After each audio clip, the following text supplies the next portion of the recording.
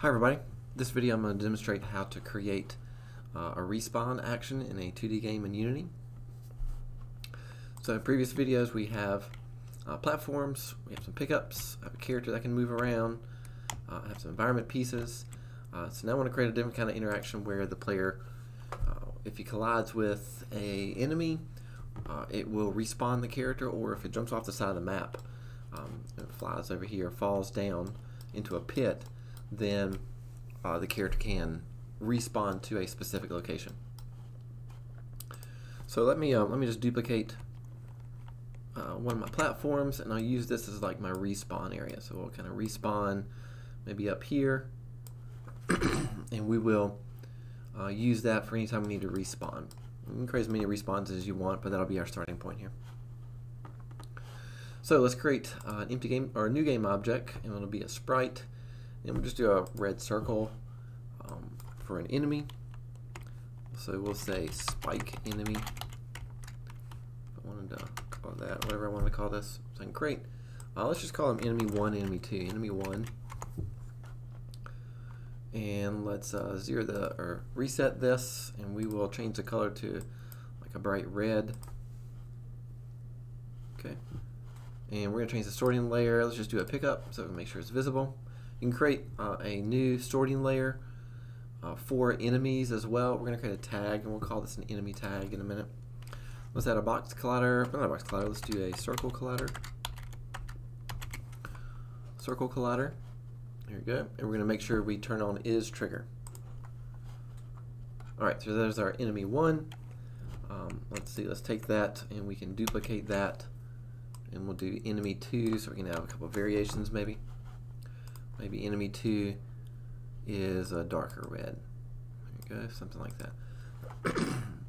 So we can create prefabs out of these if we want to.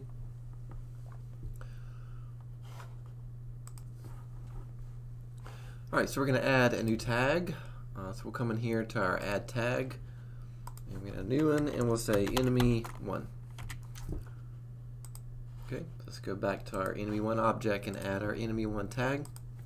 So that way in our script we can allow it to collide and interact with this. So let's go ahead and make prefab out of this. So we'll say enemy 1, we'll drag that down, create a prefab, and we'll take our enemy 2 and we'll drag that down as well.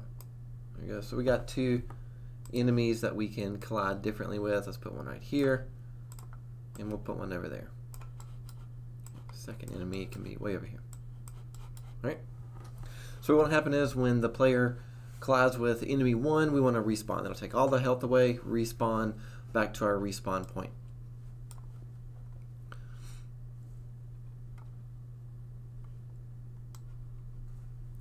Alright, so to do this we're going to use a script and then a location. So we need a new respawn position. So we'll go to create empty object.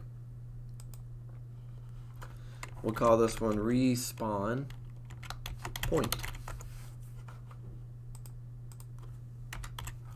Respawn point. Okay. We don't particularly need to reset this because this is going to be a specific location in our scene. So I'm going to move it way over here, and I'm going to create an icon for this. So we'll just create, let's say, a red icon so we can know that this is respawn. There you go. It says respawn. And this is going to be used for the position of where to pop the character, try to teleport the character back to this respawn point after they get hit by our enemy. Alright, so there's our respawn point above our platform. And what we're going to do is we're going to go to our scripts folder, and we're going to create a new script. So I'm going to right click, create new C# script. We're going to call this one player respawn. Player respawn. Here you go. Alright, let's open that up. We're going to use Visual Studio Code for this. And we could add this to our player movement script, but it's kind of nice to have a separate script for more subset specific things here. So that way we're not loading up our player movement script even longer with more content. So we're just going to add a player respawn script and add our information here. And this script is just going to be for when the player collides with an object. So we actually don't need void start or void update. So we're not going to need either of those. We can leave them in there, but we can also just delete them out. So we're going to use void on trigger, enter 2D. Okay, so we're going to say when the player collides with our enemy object, then respawn our player. So on void or void on trigger, enter 2D, open and close our parentheses, and we're going to do collider 2D.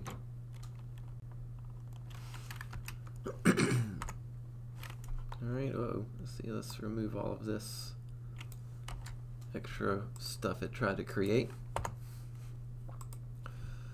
Alright, so we need to see, or have a question here. So if other.gameObject compare tag, so if open parentheses other.gameObject.compare tag, we're going to open up another set of parentheses and do a quotations, and we're going to look for that tag we just created. So enemy1, close quotation, close parentheses, then do something. And what we want this to do is transform or move the player to another location. So we're going to do transform dot position of the player equals our respawn point. Well, we need a variable for our respawn point. So let's go up here to before a void, and we're going to add public game object, and we're going to title this in a respawn point, semicolon to end that. So we're going to get a reference of our respawn point, and then we're going to say move the player to the position of the respawn point. So respawn point dot transform dot position semicolon. All right, so that should be it. So we're going to Control S to save. So we need our respawn point location, which we'll add in a minute, and then we say on trigger enter collider of the enemy1 object, move the player's position to the respawn point's position.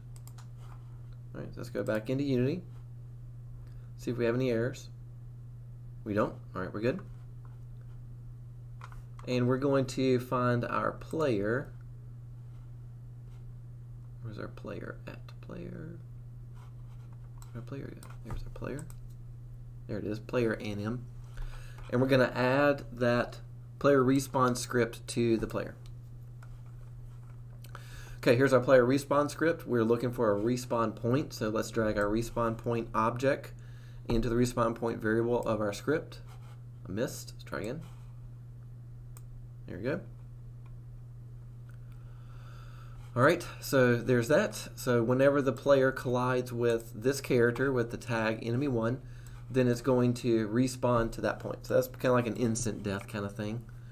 Let's go try it out. Hit play. Alright, here's our player. We can walk around. When I collide with this enemy, it should respawn me. There he goes. That respawns me back over there. I can move back and show it again. When I touch the collider with that, it respawns me up to this respawn point.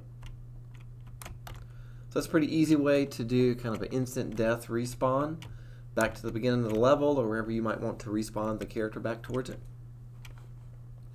So what if the player comes over here and falls off the edge of the cliff, or gets to an area where you don't want them to go? Well, we can have another opportunity where we are going to create what's called like a kill volume.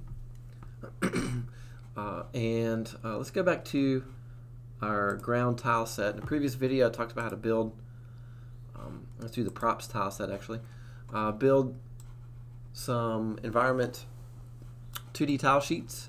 And what I have here is a kind of stakes pattern here. So I'm going to add this. Maybe we'll start there and kind of move it out some to add that there. And this is going to be a spikes where I don't want the player to kind of get to. See where it is over here. Yep, that one. Okay. So I don't want the player to get to there. And then they'll fall and die off before they can reach way over here. So I'm just going to drag out with some different tiles, and we'll come in here and add a brown area in here as well. Let's just do that.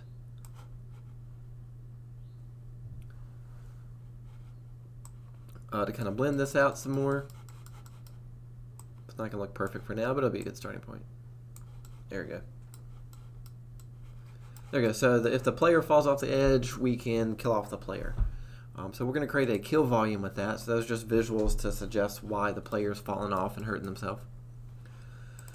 So let's create an empty game object, and we're going to call this kill volume. Kill volume. Let's reset this just to reset it back to the defaults, and then I'm gonna add an icon. There you go. That says kill volume there, gray maybe, and let's do a box collider. So we're gonna box collider so that way we have a collision. Scale this out. Let's see, this doesn't need to be that tall, maybe 0.5, but it doesn't need to be really wide. So however wide I want my entire level to have this kind of kill volume, make it even wider than what our place is. And then I'm going to come down here and kind of move it so when the player collides with this box, it's going to kill off the player. So basically the character can't fall off in the middle of nowhere. I'm going to put it just a little bit lower than the spikes, so it'll give some indication that the player's touching the spikes and then hurting themselves. Okay, let's create a new tag for this kill volume. So we're going to create a tag, hit the plus symbol right there, and then we're going to go kill volume. Kill volume. Okay, and we'll go back to our kill volume object and add that kill volume tag to it. So we can also use the same enemy one, but we'll do a different one in case we want to do some other actions with enemy one tag as well. Well, let's make sure we save our scene so we don't lose anything. And then let's go back into our player respawn script. Alright, actually, let's go back to Unity for 1 second. We need to take that kill volume and make sure the box collider is set to trigger, is trigger. So I can collide with it but do something. So is trigger.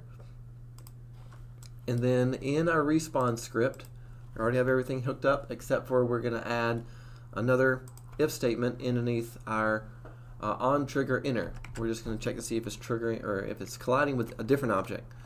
So if I do other open parentheses, or if open parentheses other dot game object dot compare tag again space open parentheses open quotation, and we'll use our new kill volume close quotation close parentheses close parentheses. We're going to do open and close curly brackets. And we'll do the same thing, so we can actually copy this line over. Transform position equals respawn point transform position, semicolon. Alright, so we want to respawn to the same point, so we're just going to copy that, but we're looking for the kill volume tag instead of enemy. Let's save. Go back into Unity.